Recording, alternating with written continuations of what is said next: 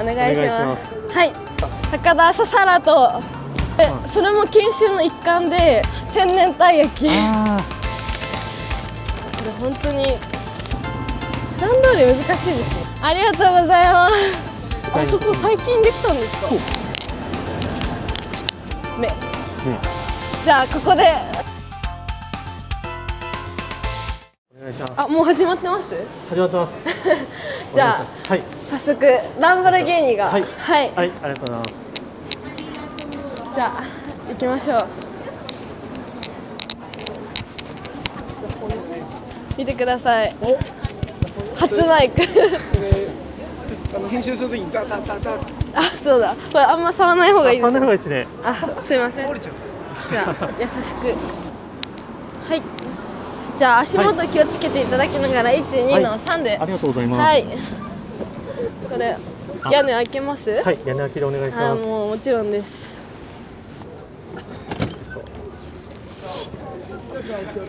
はい、ありがとうございます。自動なんですよ、最近の人力車は。ね、はい。ありがとうございます。じゃあ最近寒いので。ああ、どうもありがとうございます。ちょっとここ持ってってもらってもいいですか？はい、行きます。ありがとうございます。ありがとうございます。大丈夫ですか？大丈夫です。はい、大丈夫です。いや、緊張しますね。緊張します。はい。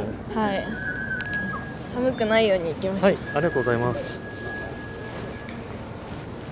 いや、今日が一番桜綺麗って言われてて。あ、そうなんですか。はい。桜が咲いてるんですね。桜も咲いてるんですよ。けど、まあ、桜の前にやっぱ、花より団子っていうじゃないですか。そうですね。花より団子ですよね、やっぱり。じゃあ、ここに、はい。ありがとうございます。じゃあ、体重背もたれでお願いします。はい、いきますね。はい。1、2の3。はい。じゃあ、行きましょう。行ってきます。行ってきます。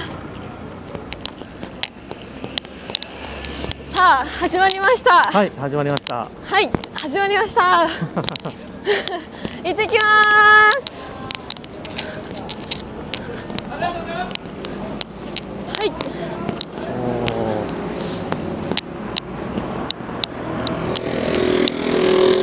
いや、夜の浅草はいいですね、雰囲気がね。そうなんですよ。さあ、ここで自己紹介をさせていただきます。お願いします。改めまして、本日ドライバーします。東京力車の高田ささらと申します。ささらさんですね。はい、今日はササランボで。ササランボで。ササランボ。よろしくお願いします。あれですか、さくらんぼみたいな。そうなんですよ。あ、そうですか。いや、いろいろあります。はい。ササランボのランボルギーニです。ああ、なるほど。ササランボルギーニ。おお、合ってます。大丈夫ですか？大丈夫ですよ。面白いです。いや、全然面白そうじゃないですよ。すごいいいですね。つかみのなんか自己紹介持ってていいですね。いやー、でも解明しようか迷ってて。本当にしらけるんですよ。そんなことなかったですよ。本当ですか？ささらさんって結構珍しいお名前ですよね。あ、そうなんですよ。時間だけいいですか？お願いします。じゃあお時間が今18時11分なので、私の時計で30分後の41分過ぎにはこちらに戻ってこれるように頑張ります。お願いします。じゃあよろしくお願いします。よろしくお願いします。はい、じゃあ行きましょう。行きましょう。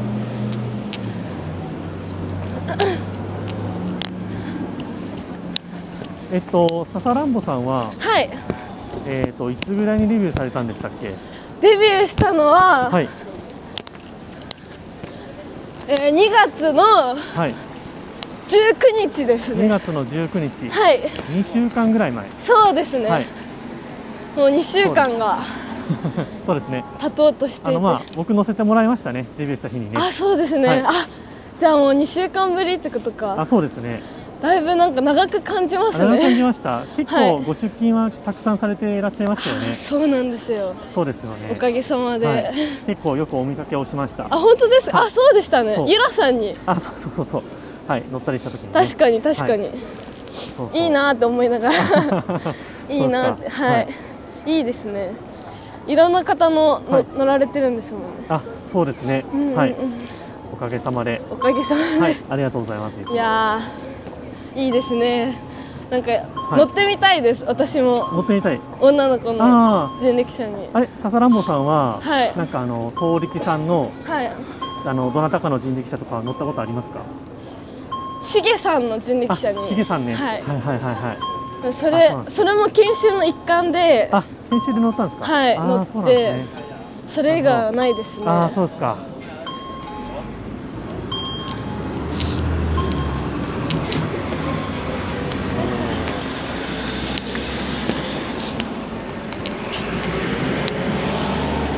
はい、雷マンです。はい。いや、夜の。あ、さとみん。行ってきます。あ、さとみさんですか。行ってきます。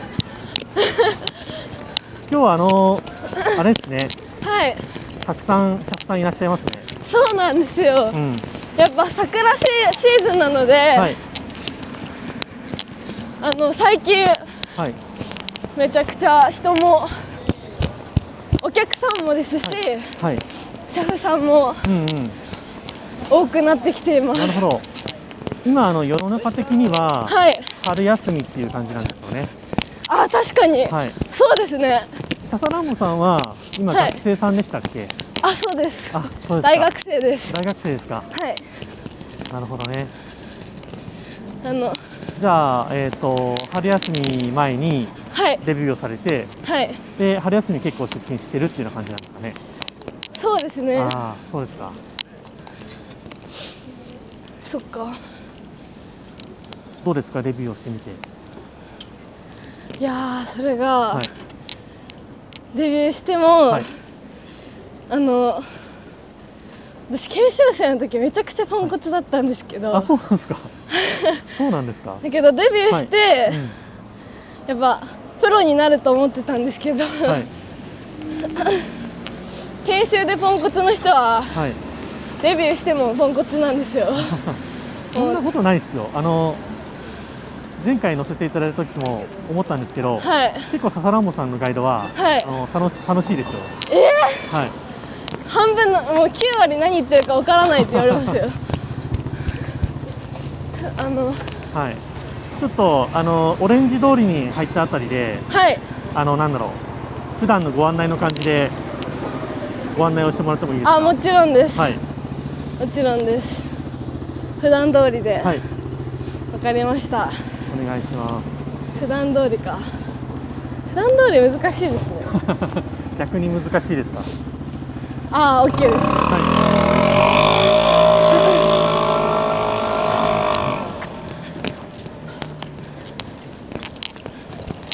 い。じゃあ早速、はい、オレンジ通りという通りに入っていきます。はい。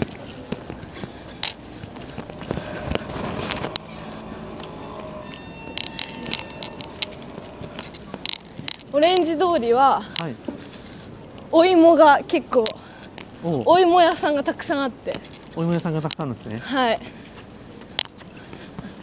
お芋好きですか？あ、芋はね好きですよ。おお、はい、ならもうもってこいですね。ササランボさんはお芋好きですか？もう大好きです。大好きですか？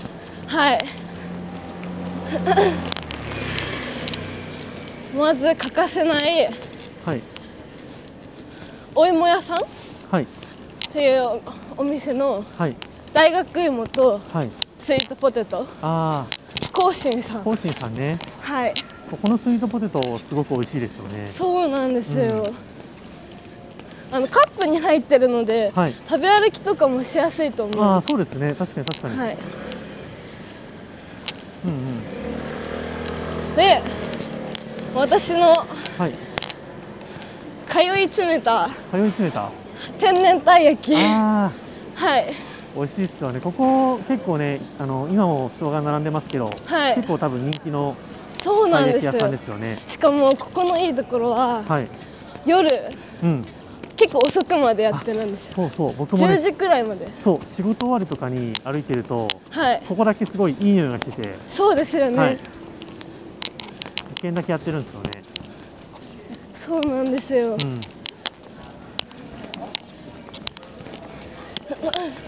でたい焼きは、はい、もうこれも芋金時っていう味が一番おすすめです。お芋の味があるんですね。はい、そうなんです。そうなんだ。こんにちは。行ってきます。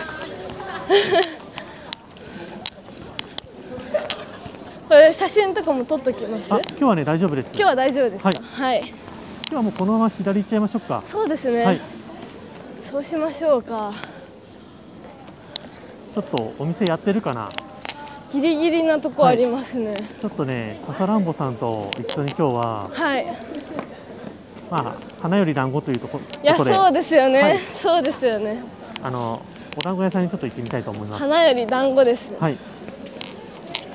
ここ夜すごく綺麗ですよね。綺麗ですね、本当に浅草らしい道ですよね。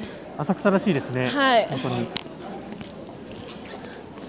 いや、この動画を、結構もちろん外国の方とかも見てくださるし、同じ会社の仲間たちも見てくださるので。なるほど。ちょっと本当に緊張してます。はい。閉まっちゃったかな。もう閉店してますね。してますかね。してますかね。してますよね。残念ですね。あら。じゃあ、ちょっと最近できたたい焼き屋さん行ってみますか。最近できたたい焼き屋さん。はい。あそこのロックスの交番あるじゃないですか。はい。ちょっと。あそこ最近できたんですか。そう、最近できたんです。へえ。ちょっと行ってみません。全然いいですよ。はい。行きましょう。ちょっとね、お団子食べたかったんですけど。今日はちょっと多分売り切れたんでしょうね、多分。そうなんですね。まだ閉店時間前なんですけど。早めがおすすめということで。そうですね、早めに来るのがおすすめですね。はい。あとミルクの木とかの。はい。そうですね。おすすめです。おすすめですね。はい。ちなみにササランボさんは、海外のお客さんとかって、ご案内とかできたりする感じですか？いや、もうパッションです。これはもう心ですね。なるほど。でも最近本当に英語喋れないんですよ。そうですか。だけど最近ちょっとずつ単語を覚え始めてます。勉強してます。素晴らしいですね。もう少し時間をください。いつかペラペラ系シャフで。あれですよね。普通に海外のお客さん来て乗りたいって言ったら、乗れる感じですよね。もちろんです。もちろんです。もちろんです。今はファッションで。今はファッションね。はい。後にペラペラ系で。じゃあ今からちょっと楽しみですね。ここが園芸ホール。はい、園芸ホール。ちょっと寄ってから行きます。はい、お願いします。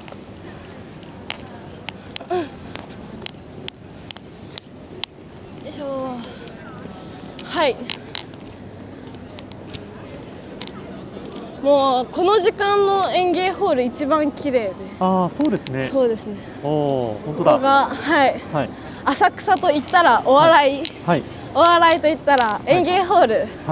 じゃじゃーん、こちらが園芸ホールでなってます。ガイドして。はい。お願いします。今で言うとお笑いライブ会場のような場所になってて、落語とか漫才とか。あと紙切りとかマジシャン、マジックショーとかいろんなジャンルのお笑いが楽しめて、一日中入れるんですよ。そうなんですね。はい。で、札があると思うんですけど、札ありますね。黒で書かれてる木札と赤で書かれてる木札ありますね。はい。これが黒で書かれてるものが耳で聞く、耳で楽しむ。逆に赤で書いてあるのが色物って言って目で楽しむ。目。で黒が耳。なので本当に交互にやる感じなので、結構飽きずに一日入れます。ぜひ行ってみてください。すごい面白そうですね。こんな真剣にガイドをしたの初めてくらい。いや、すごい素晴らしいガイドでした。本当ですか。はい、もう褒めてくださるから褒めたら伸びるタイプです。自称。じゃあ失礼します。ぜひね、ササランボさんのお店に乗った方は褒めてあげてください。はい、褒めてください。褒めてください。お、たい焼き屋さんやってますね。たい焼き屋さんやってますね。やってそうですね。何たい焼きにするとか決まってますか？あ、何にしようかな。おすすめはチャーシューです。チャーシューですよね。はい。じゃあチャーシュー買いましょうか。はい。チャーシューたい焼き一つお願いします。二つお願いします。あ、二つお願いします。じゃあちょっといいんですか？はい、買ってきていただきました。はい。たい焼きです。はい。じゃじゃーん。結構ね珍しくて分厚いチャーシューが見えるかな、間に挟まっててマヨネーズ挟まってるんですよね。そうなんです。はい。かなり珍しいたい焼きですね。ちょっとじゃあ簡単に食べましょう。あ、私も食べていい？どうぞどうぞ。はい。いただきます。はい。いただきます。初めての試みです。はい。これ本当におすすめです。結構食べました。食べました？はい。なかなかないですよね。なかなかないです。しょっぱいのを求めて、来る方多いんですけど、しょっぱいのって揚げ物とかになっちゃうじゃないですか。確かに確かに。そういう時にめちゃくちゃおすすめです。はい。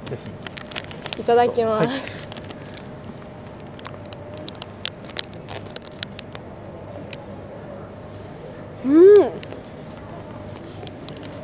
安定。はい。結構、なんだろう、ラーメンに入ってるチャーシューぐらいかなりしっかりしたチャーシューの味ですごく美味しいですよね、ここのチャーシュー。頭から食べると、頭良くなるらしいです。あ、たい焼きってそうなんですか。そうなんだ。で、足から食べると、足が速くなる。どっちが食べますか？頭です。今足りないのは頭です。あ、そうですか。はい。足は結構速くなりました。人力車のおかげで。なるほど。そっかそっか。じゃあちょっとゆっくり今から食べるんで。はい。ありがとうございます。美味しかったですね。よかったです。美味しかったですね。じゃあ行きましょう。はい。行きましょう。おっと。結構ササランボさんは、浅草のグルメは結構食べました？あ、もうめちゃくちゃ食べましたね。なんかよく行くお店とかあったりします？よく行くお店。はい。そうだな。ご飯屋さんですか？はい。ご飯屋さんでしたら、はい。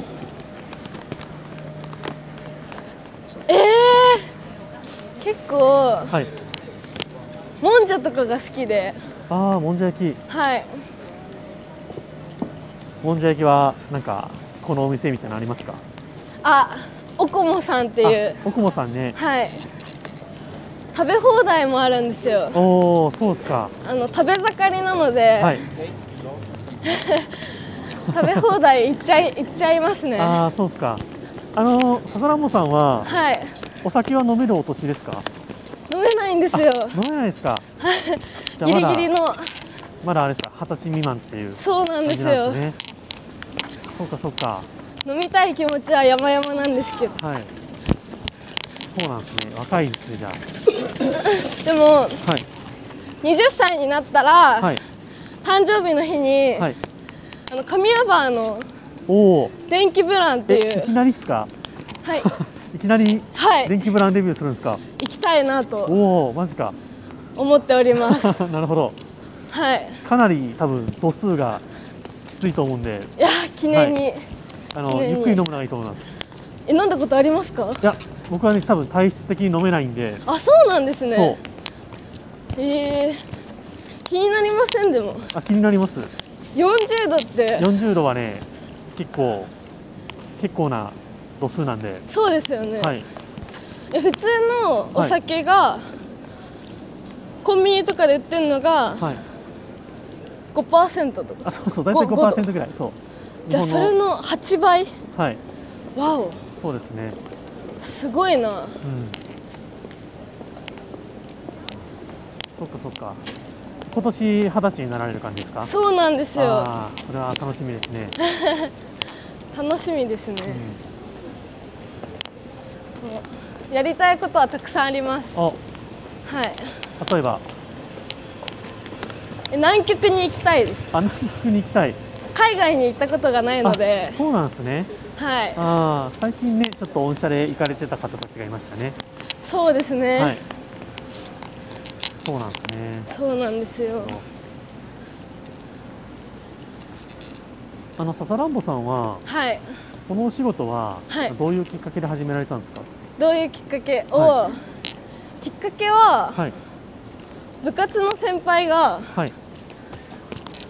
りほちゃんっていう、どっちのりほさんですか？木内のりほさんですね。です。が最初にここで働いてて、そうですか。はい。お話を聞いて、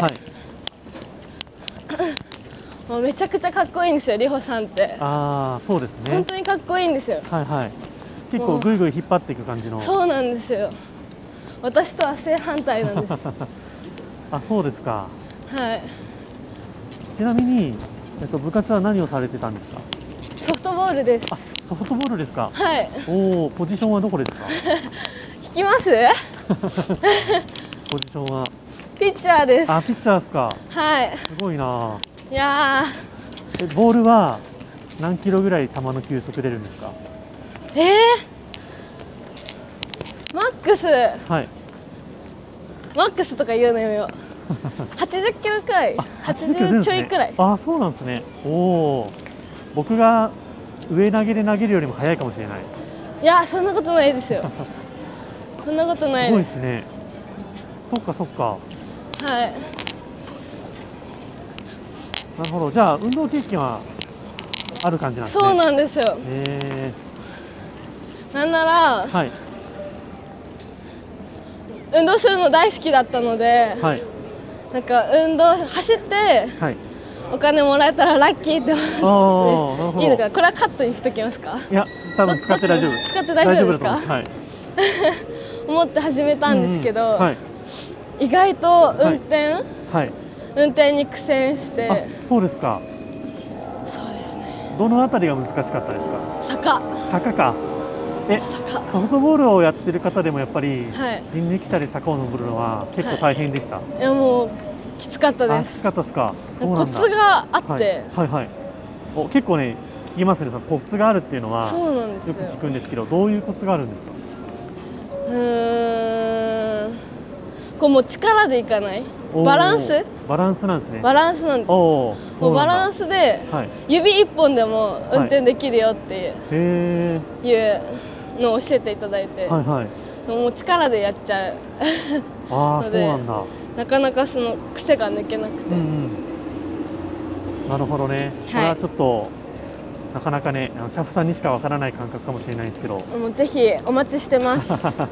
ありがとうございます。皆さん、視聴者の皆さんもね、ぜひ視聴者の皆さん、ぜひ一緒に今度は引っ張りましょう。そうですね。引っ張る側で。東京力車さんね、すごい人どんどん増えてて、そうですね。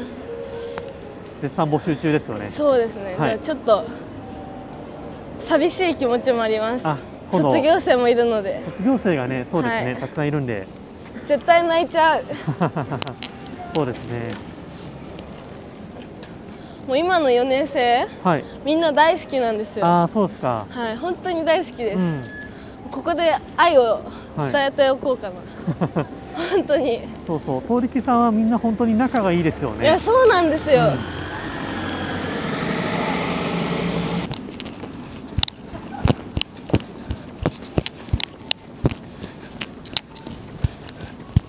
あと、ちょっとリッチなお店でこことか。松並さんですね。ちょっと贅沢がしたかったらぜひ。行ったことあります？あります。そうですか。あれですよね。お肉のお店ですよね。そうですそうです。ステーキ。目の前で、鉄板があって、シェフの方が焼いてくれるんですよ、お肉を。そうですか。すごいなんか贅沢な体験ですね。贅沢ですね。すいません。ファンだファン。ありがとうございます。あ、そうなんですよ。そうでもないです。ありがとうございます。応援のコメントをいただいちゃいましたね。もういろんな方にはい。話しかけていただけると嬉しいです。ササランボさんはね、結構はい。応援したくなるような雰囲気を持ってますね。本当ですか？はい、そう。嬉しいな。はい、結構失敗しちゃうんですけど。失敗しちゃうんですか？今まで何度も笑顔でごまかしてきました。いや、それはね、才能ですよ。才能。うん。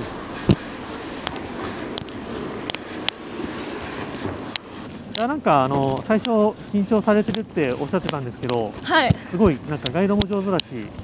いや、本当にすごい楽しいです。あ、そうやって褒めて伸ばすタイプのね、分かってらっしゃる。多分ね、視聴者の皆さんもすごい映像を楽しんでると思います。いや恥ずかしくなってきました。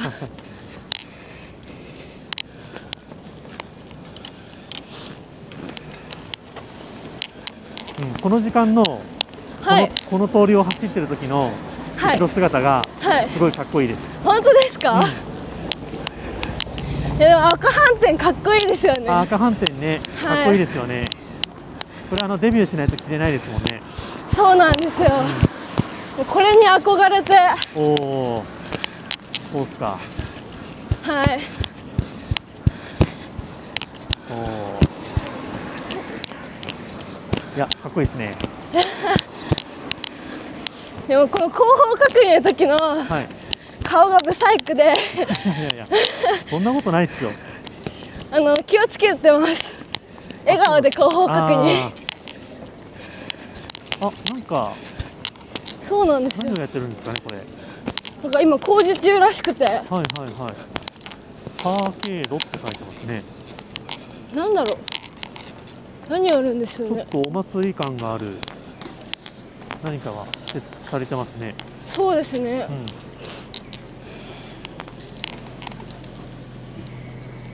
あっという間でした。もう戻ってきましたね。戻ってきました。はい。最近人力車が各会社2台しか置けなくなっちゃって。あ、そうっすか。なるほど。入れるかな。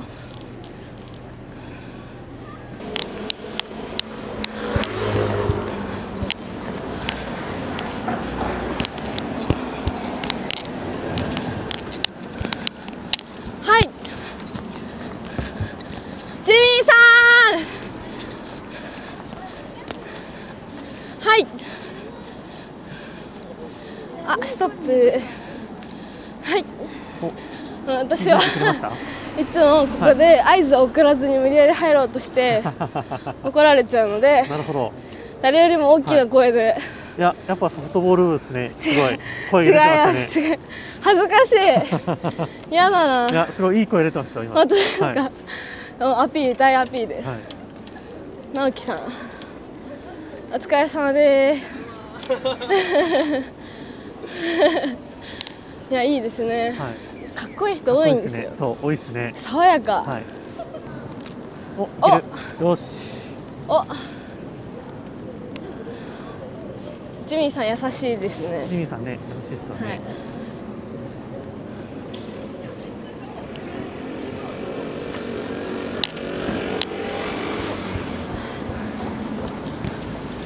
はい。戻りました。戻りました。じゃあここで終点となります。本日は貴重なお時間ありがとうございました。下ろしますね。1、2の3。じゃあシートベルト失礼します。ありがとうございます。じゃあまたオレンジの屋根の下で。はい。ありがとうございます。ありがとうございます。今日ありがとうございました。本日はじゃあありがとうございました。また乗りに行きます。はい、またお待ちしてます。じゃあこれでお待ちしてます。失礼します。ありがとうございます。